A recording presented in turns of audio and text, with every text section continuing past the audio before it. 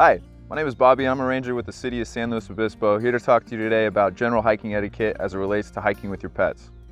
While in San Luis Obispo open space, it's required by law to have a leash no longer than 6 feet long on your dog at all times.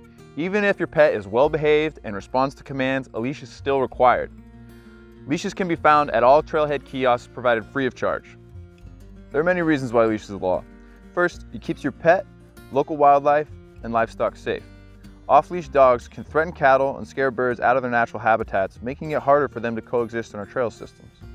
Beyond impacting other animals, your pets can encounter a variety of hazards in open space, such as ticks, coyotes, poison oak, and rattlesnakes.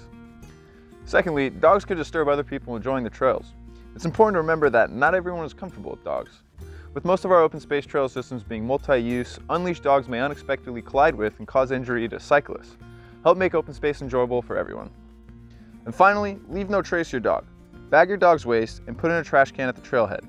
Never leave your dog's waste on the side of the trail, even if you intend to grab it on your way out.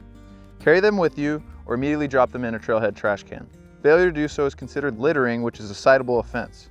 Stray bags left alongside the trail takes away from the user experience and negatively impacts the environment. From all of us here at the Ranger Service, we thank you for following open space rules, respecting wildlife, and enjoying our trails.